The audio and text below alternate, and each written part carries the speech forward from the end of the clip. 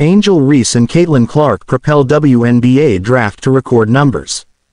In a historic moment for women's basketball, the WNBA Draft of 2024 soared to unprecedented heights, captivating a record-breaking audience of over 3.09 million viewers at its peak.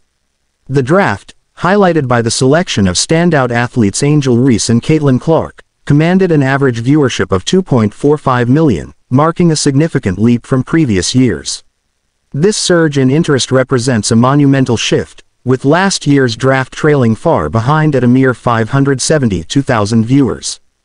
The remarkable surge in viewership echoes a broader trend in women's basketball, as evidenced by the NCAA Women's National Championship game drawing a larger audience than its male counterpart for the first time in history. The showdown between South Carolina and Iowa garnered a staggering 18.9 million viewers, outpacing the UConn-Purdue game, which attracted 14.82 million viewers. The momentum of women's basketball continues to build, with this year's title game witnessing a 90% increase in viewership compared to the previous year, further underscoring the growing enthusiasm for the sport. Even the Elite Eight rematch between LSU and Iowa commanded a substantial audience of 12.3 million viewers, emphasizing the enduring appeal and excitement surrounding women's basketball.